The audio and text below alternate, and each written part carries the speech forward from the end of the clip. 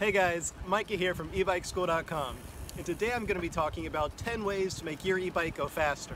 Now, some of these are going to be pretty simple and can apply to pretty much any e-bike, but some of them will be a little more complicated and won't apply to every e-bike, but hopefully you can still use a bunch of them. Now the first one is to simply keep your e-bike at a higher charge level. By keeping your battery all the way charged up, it will be at a higher voltage, and higher voltage always means higher speed when it comes to e-bikes. Now the trade-off here is that a higher voltage isn't great for storing your battery, so if you're going to sit your battery for a long time without use, you don't want to leave it fully charged. But if you're using your e-bike a lot and you want to be able to go faster, you should charge it each time you use it. That way you start off with the highest voltage. Number 2 is to swap out your battery for a higher voltage battery. Now this is a little more complicated and it won't work for everybody, but it's one of the best ways to instantly get more speed.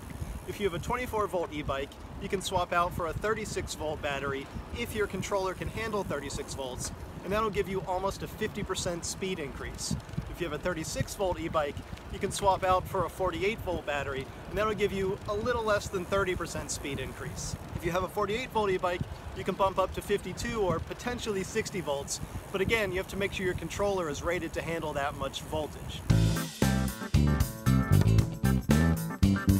The next option is to swap out your motor. Now a lot of people think you can just swap out the controller and get more speed, but it's actually the motor that's really determining your speed. If you swap out to a motor with a higher kV or a higher number of RPMs per volt, you'll actually be able to go faster.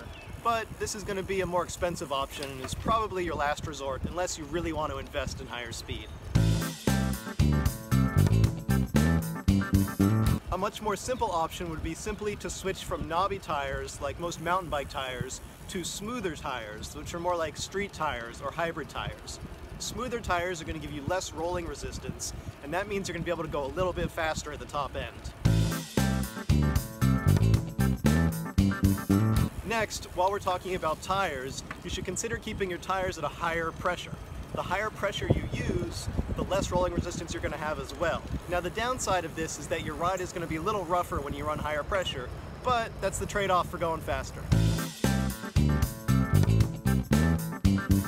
Next, you're going to want to make sure that you tune your brakes really well. If you have any bit of brake rub, especially on rim brakes, you're going to be robbing yourself of top-end speed. So make sure you tune your brakes yourself, or take your bike to a reputable bike mechanic and have them tune your brakes for you. Another option that not a lot of people think of is to actually add a windshield to your e-bike. Now this might sound kind of weird, but you can actually get some great windshields that are meant for scooters or mopeds and apply them right to your bike handlebars. And that will give you less wind resistance, which can often buy you another 2 or 3 miles per hour at the top end, believe it or not. Now if you don't want to invest in a windshield, or you don't want to look so weird riding around with a windshield on your bike, another thing you can do is simply crouch. Go into the crouched position and you'll be able to reduce your wind signature as well. By riding in a crouch, you give yourself a lower coefficient of drag, and that will result in higher speeds. Another way to increase speed and to make sure you're getting all you can out of your battery is to keep it cool. A warm battery, or a battery that's inside of a bag or just isn't getting good airflow, will have more voltage sag.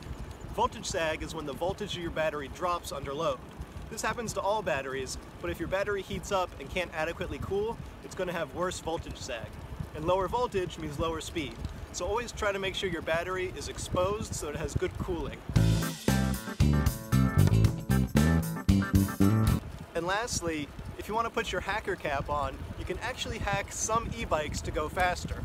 Now the 2 most common ways to do this are to enter into the display settings and adjust the wheel size, or to enter into the controller and look, or the box where the controller is housed rather, and look for a set of wires that might be performing the speed limiting feature.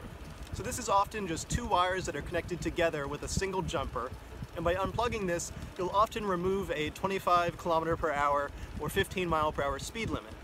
A lot of controllers have this limit because it allows them to be limited for European legal use, and then they can remove that jumper on e-bikes that are going to the US or another country that doesn't have that same limit.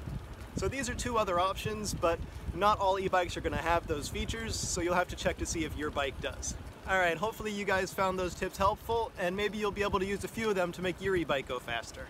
Now it's time for the book giveaway, where you can enter to win one of my books, either the DIY Solar Power, DIY Lithium Batteries, or the Ultimate Do-It-Yourself e-bike guide. All you have to do is put a comment on this video and you'll be entered to win in the drawing in my next video. Now the winner for my last video is Pat Hopkins. So congratulations, Pat. Just shoot me a private message here on YouTube. Let me know where to send your book and which one you'd like. Anybody else who wants to enter, just put a comment on this video and hopefully you'll win at the drawing in my next video. And lastly, I want to thank everyone for hanging in there while I didn't post for probably another month or so. I just finished a move to Boston, which is where I am now, so I'm excited to say that I'm all moved in and I will be back to posting hopefully videos once a week or maybe even a little more frequently. So thanks for hanging in with me, and I will see you guys next week. Alright, take care.